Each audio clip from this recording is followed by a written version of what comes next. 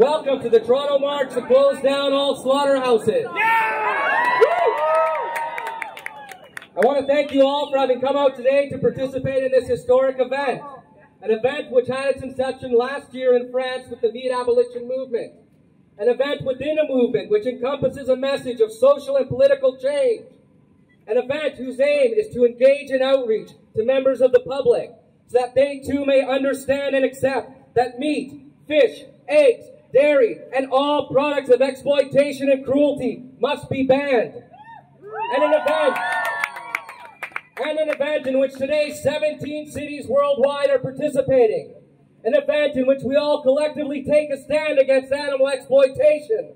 And in which we come together in a call for all to join in a political boycott and expression of support for the abolition of all forms of cruelty against our fellow beings and to demand the closing of all slaughterhouses.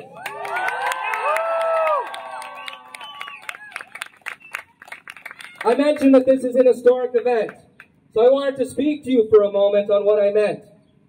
We often look at pivotal events and eras in history, especially those which have ushered in periods of great social change, as if they're somehow disconnected from us, acted out and upon by individuals and groups that with the perspective of hindsight seemingly appear larger than life.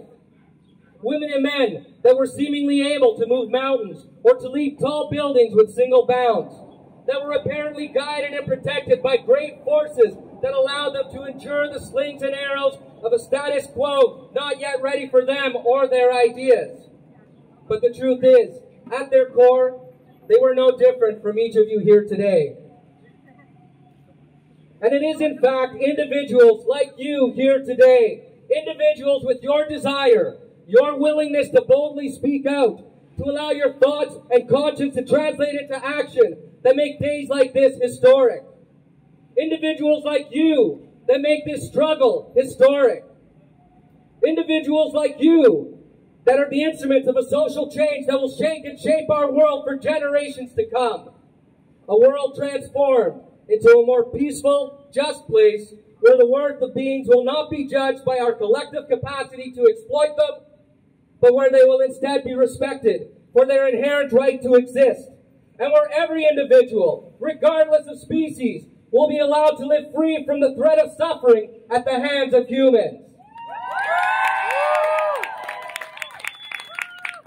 I can paraphrase today from a well-known historical document and say that these ideas which we've come together to promote, these truths, as it were, are self-evident.